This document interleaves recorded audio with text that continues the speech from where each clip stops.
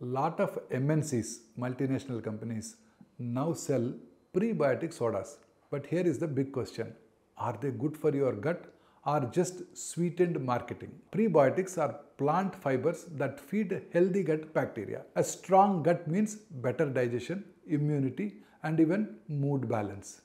But in prebiotic sodas, the dose is small, usually 2 to 3 grams of prebiotic fiber per can. Compare that with whole foods.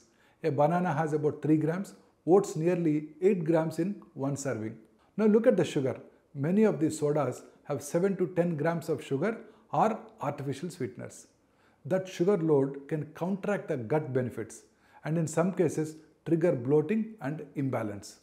So while you are getting some prebiotics, you are also sipping unnecessary sugars. So prebiotic sodas aren't dangerous, but they are not magic either. For real gut health, natural, fiber-rich foods remain far more powerful than any fizzy can.